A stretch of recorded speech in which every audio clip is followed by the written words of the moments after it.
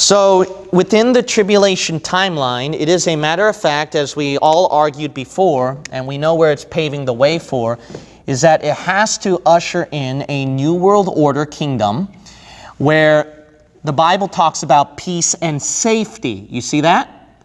And we see that trend right now. People trying to emphasize safety through the vaccines and etc. And then you'll notice over here that they stress, the Bible also talks about where the Antichrist will bring a 666 system. It's ushering in.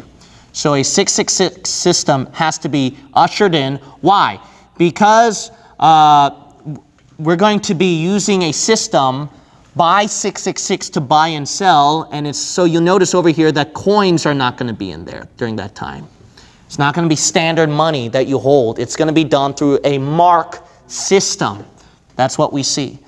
You also see over here that what the devil is going to take advantage of is that he's going to afflict the poor. If you look at Matthew chapter 25, Jesus says that the poor are, you have to minister to them during the tribulation. Why? Because if you don't buy and sell, then you're obviously going to be poor. So these are the good guys during the tribulation. The Antichrist people, they're going to be those who partake in this monetary system. So then as we're heading toward all over here, then let's look at current events, how this is paving the way for that. And as we look at current events, it's very interesting that, remember, they're emphasizing safety, right? This is getting closer to this. This is getting right here, okay? This is getting right here. And then you'll see these things partaking into that. This one is a very interesting article that you're going to find out. And the title of this article, this is by Raul Diego, and it's July 10th, 2020. The title is Africa to Become Testing Ground for Trust Stamp Vaccine Record and Payment System. Now, this is actually more of a liberal left-wing news source, all right? This is not more Christian or conservative. This is liberal left-wing news source. So this is going to be very interesting what they read. And then if you want to fact check it, the obvious answer is look at some of the terms that they use and then clarify if how much of it is true or not. So this news article over here, you'd be surprised how much of it is true. But every specific detail, I would advise where you're going to have to clarify which part may be misinformation or right information. But I am reading from you a left-wing source. Okay? Look what these people say. The program, which was first launched in late 2018, will see Trust Stamp's digital identity platform integrated into the Gavi MasterCard Wellness Pass, a digital vaccination record and identity system that is also linked to MasterCard's click-to-play system that powered by its AI and machine learning technology called New Data. Now look what they do. Let's keep reading.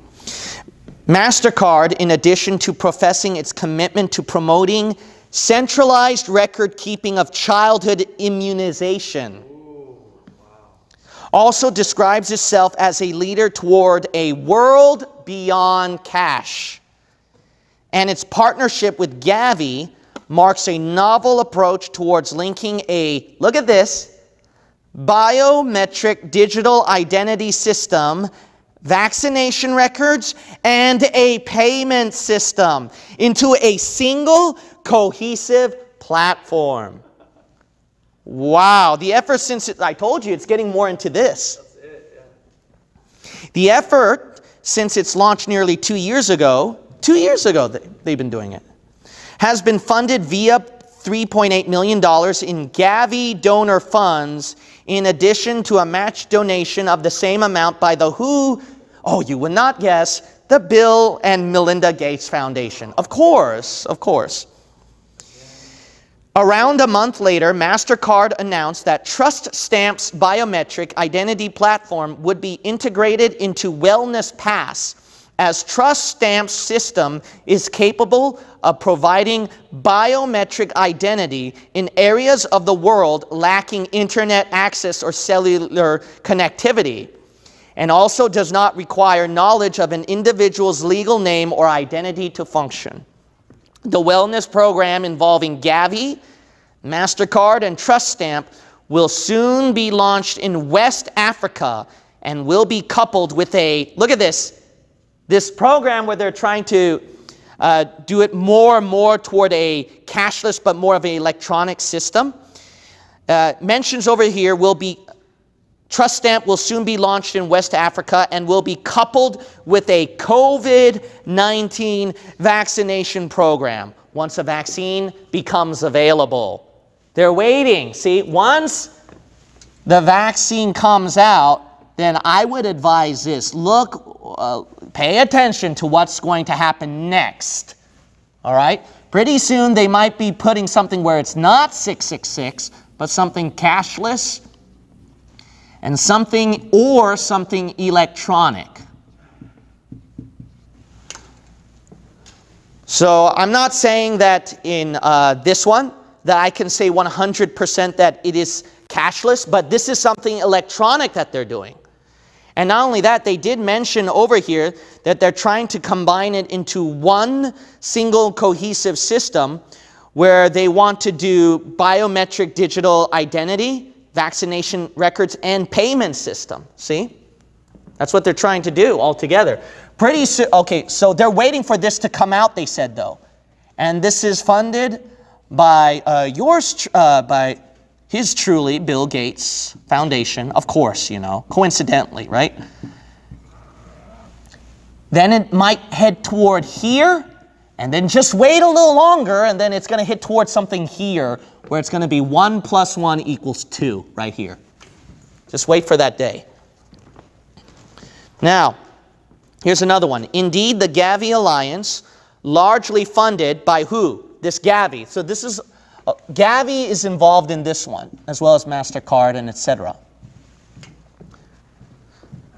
Indeed, the Gavi Alliance, largely funded by who?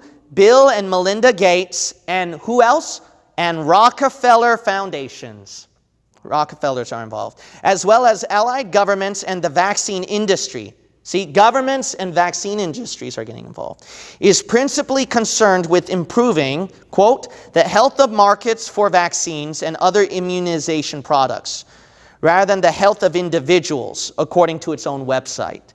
Similarly, MasterCard's Gavi partnership is directly linked to its World Beyond Cash effort, which mainly bolsters its business model that has long depended on a what? Reduction in the use of physical cash.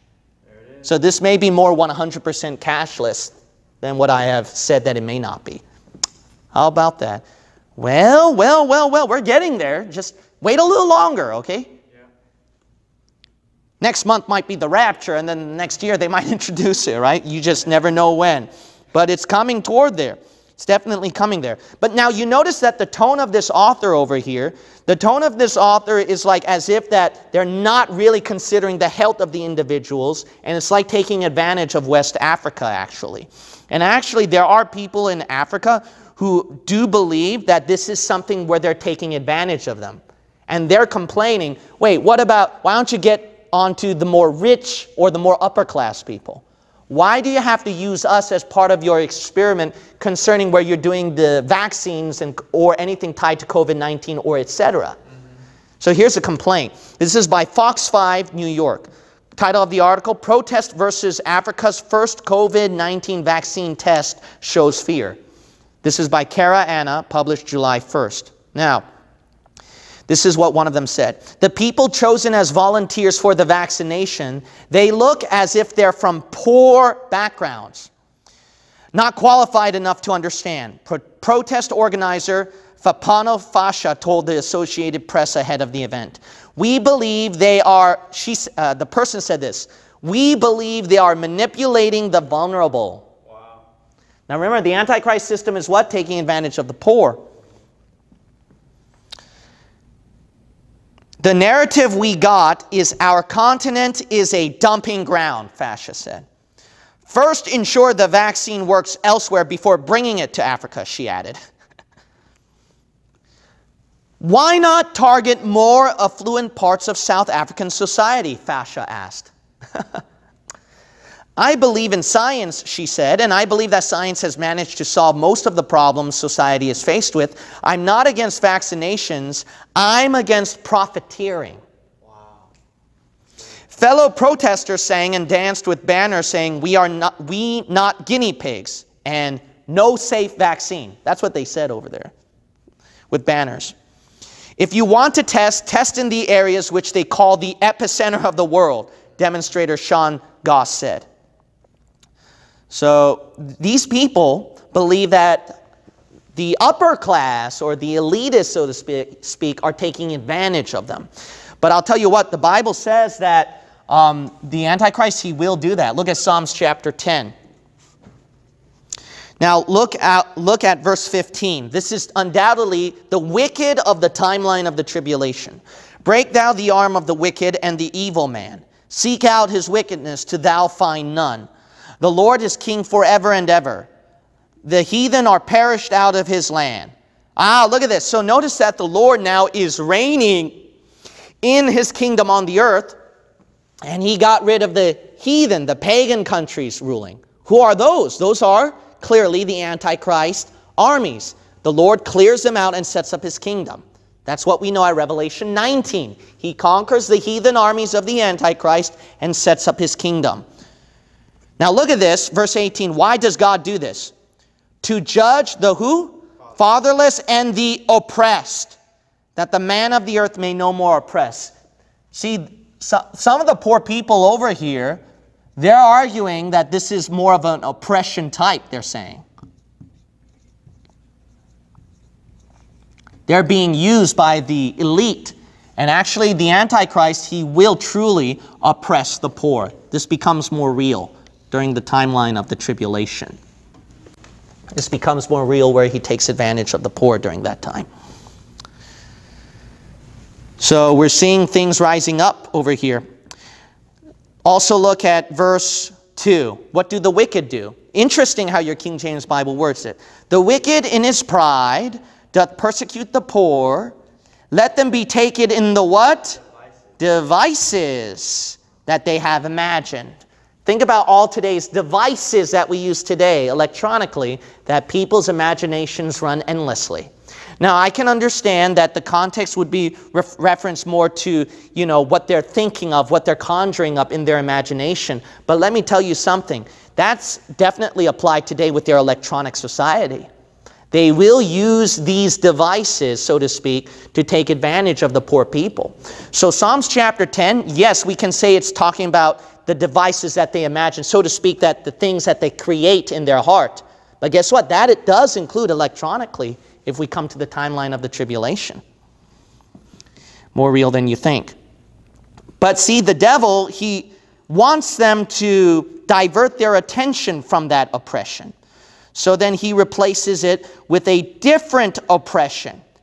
That's how you can fool the people with the Antichrist system. Thinking that these elitists, they're looking out for your welfare, because he's going to replace it with a different type of oppression. But before I read the different type of oppression, let me read you an article that's kind of scary. This is by Forbes, July 7th, 2020. Title of the article by Shahar Zeev is, title of the article, 2,000 a day fine for obstructing coronavirus contact tracing. So what do they mean by this? Officials, this is happening currently, okay? Officials in New York's Rockland County recently got aggressive about contact tracing, issuing subpoenas to 8 partygoers who refused to cooperate with tracking efforts. If the 8 had failed to comply, they would have been subject to fines of $2,000 per day. However, within 24 hours, all 8 acquiesced, signaling that the threat of a monetary fine may be an effective health policy tool, used done for safety, to mitigate the spread of coronavirus. Okay, how about that? But let's get rid of this oppression that the elites are doing. Let's get rid of this oppression. the poor, they don't see that they're oppressed. They see the wrong oppression here. And they disguise it with what? They disguise it with ridiculous things. The oppression comes from the riots that happen, BLM and etc. See that? So then they can't see their oppression over here. You replace it with a different oppression, especially you got the power of the stinking news media that just parades about it. Then you see, you blind them to a different thing. And then they're leaning more of this oppression. You know where they're leaning it more toward? To anything Christian. That's right. See that? That's why the elites can control these guys. Why? By putting the blame on someone else. These guys are oppressing you, not us. And they do it invisibly. Scary stuff. All right, so let's look at our ridiculous world. Okay, this is, if some of you argue that, well, I really don't think that those people who are protesting, that's a form of oppression. Okay, I can understand that. Maybe it may not be as much oppression to you, but these people thought it was. But let's exclude that one. The riots that are going on now, that is more ridiculous in oppression. That's a very weak level tire compared to this one that the people in Africa are protesting about. This is by David Kaufman, all right? The title of his article is, you won't believe it, The Unintentional Racism Found in Traffic Signals. Traffic lights. What way? Okay, you won't believe it, okay? Do you know that stop sign and then the walk sign? What color is the walk sign? It's white. So he says this, I wanted to know more. I wanted to know how and why this gender and race neutral messaging had been replaced by little white men, he says. Oh my goodness, this is just ridiculous. Now, if you think that's ridiculous, this is worse. Look up online. This is all over tweets, okay, in social media. But I'll give you one person example by Brittany Marshall. And then she tweeted this, and then obviously, I think she took it down because of the embarrassment of her statement. She said this, nope, the idea of 2 + 2 = 4 is cultural and because of Western imperialism, colonization. We think of it as the only way of knowing. This is math. We're talking about math over here. We're talking about math. Here's another one. This is by NBC News. This is what they tweeted. A video of an Oregon State police officer appearing to make a white power symbol at a Black Lives Matter protest on Saturday in Salem, Oregon, has prompted an internal investigation. Ooh, so that guy should be arrested. Well, actually, I'm not going to do it here. I noticed that back then, I thought it was normal, but now it's not normal. And that's the okay hand signal.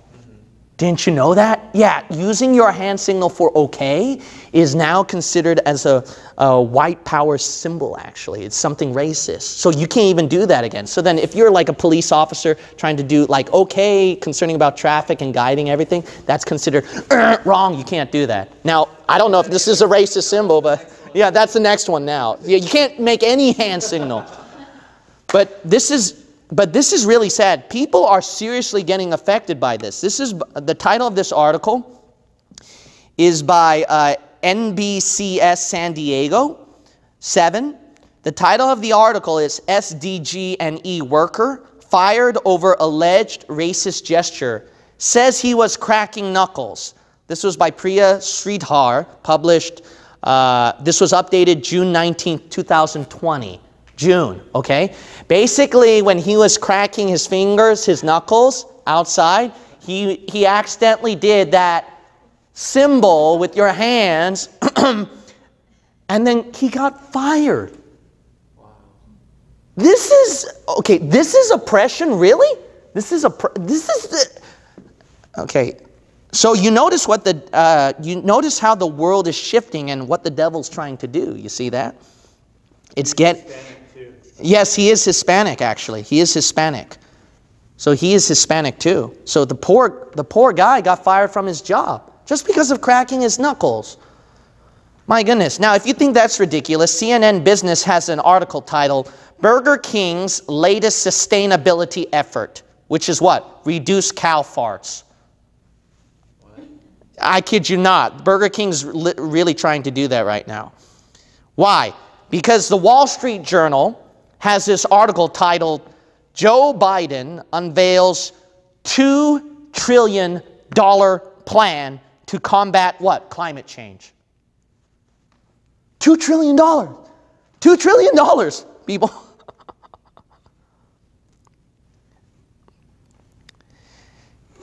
Biden claimed this, which is interesting. He claimed that it would be a 9-year span left until it is irreversible and it'll be too late. Ooh. Look at this timeline, people. There might be a lot more action ahead. The Washington Times has this article by Miley Cyrus, which is getting really ridiculous. The title of the article, Miley Cyrus, I refuse to have kids until climate change resolved.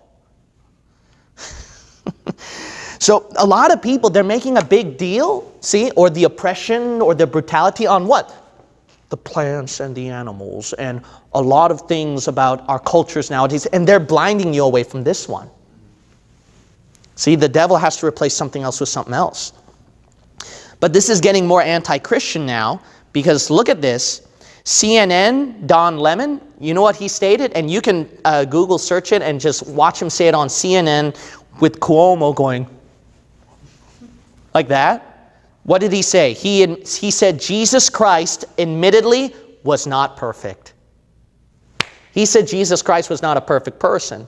And then he brought up the fact where people were deifying the founding fathers of America. So they weren't perfect people, they hold slaves. Wait a minute, why is he using Jesus Christ as an example about people deifying? See, he's denying, he's putting down and negating the deity of our Lord and Savior Jesus Christ. That's what CNN did. Now, what they're doing, they're trying to replace Christ with a different Christ. That's what's going on. Now, this cashless society is getting more and more and more because CNN has this article by Scotty Andrew and June 18, 2020.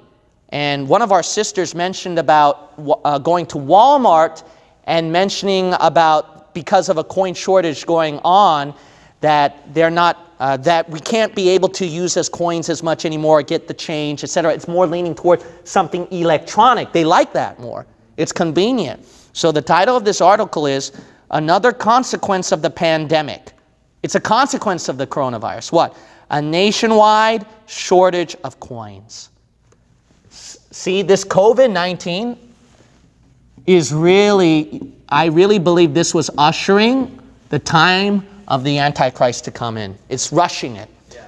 So here's the thing is that a lot of people, they get terrified and scared about, you know, if I get the vaccine, then I'm taking the mark of the beast, and that we are heading toward over there. And they're trying to combine everything together and think that they're going through the tribulation. They're condemning wearing masks because they think it's a sign of worship for the Antichrist. You got to realize this. We're not there yet. See, there's a dispensation that's dividing us. And please watch Dispensationalism Part 3. That way you don't panic and get worried.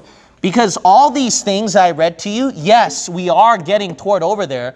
But for crying out loud, this is not it. That's not the genuine article yet. The genuine article is actually really like this, really eliminating this, and really where it's being safety measure that combines this together. All right? This is just a precursor and stepping stone. It's not the real 666. So people get worried and scared and they think that they're complying to the Antichrist government by going all these restrictions and orders. No, under this timeline, the age of grace, people's got to understand over here that this is impossible for us. We're raptured before the tribulation. And by the way, if you actually read Revelation, you'll notice that the current events, it shows only indications of it. It shares some parts with it, but it's not the real thing yet. I mean, there's still a distinction with everything going on with here. All this is still distinguished from here. But you can tell all these things, they're trying to get there. They're trying to get there. So just trust in the Lord and don't worry about everything that's going on in our day and age. A lot of people, they just worry about all kinds of things when you should trust God. And however churches run things, don't bash them in the head if they can't come to church, or if they wear a mask, or if they don't wear a mask, or they choose vaccines or they don't choose vaccines, etc., etc. Go by Romans 14, let every man go by his own conviction over here. You can't force your conviction down another person. Amen. So the Bible says, as much as possible lieth within you, live peaceably with all men. During this timeline, this is where resistance has to come forth. But during this timeline, we're under Romans 13. We're under the book of 1 Peter, where Paul and Peter, they were under oppressive Roman regimes, under persecution, but they said, submit to the powers that be. The only time we cross the line, friend, is if it clearly contradicts the Bible. That's it. If it clearly contradicts a doctrine, then that's it. That's where we draw the line. So be at peace, brethren. I'm at peace. I mean, I know California made the lame rule again, and we're under lockdown again, but I'm at peace. I just do what God calls me to do. Amen. All right. So let's just wait upon the Lord and see what he does. So the poor will be judged, and the rich will take advantage. Look at verse 10 of Psalms chapter 10, and then verse 8. We're going to close it over here. Look at verse 8. He sitteth in the lurking places of the villages, in the secret places doth he murder the innocent. His eyes are privately set against the poor. Look at that. That's what they're doing, right? See, it's all private. They're not doing it. They're not doing it publicly. Verse 9. He lieth in wait secretly as a lion in his den. He lieth in wait to catch the poor. Ah, see, they want to catch them underneath your nose for their program, their agenda. Verse 10, he croucheth and humbleth himself, that the poor may fall by his strong ones. Ah, so look at this. He's humbling himself like them. Oh, I'm thinking about you. I'm Soros, and I give $1 billion to support your causes. Look at that. And then you eventually reach where Don Lemon says Jesus is not perfect. You take out God out of the picture, because look at verse 4. The wicked through the pride of his countenance, Don Lemon, right, will not seek after God. God is not in all his thoughts. Right. Prophecy is getting fulfilled more and more and more, and we're heading toward the tribulation. Get ready.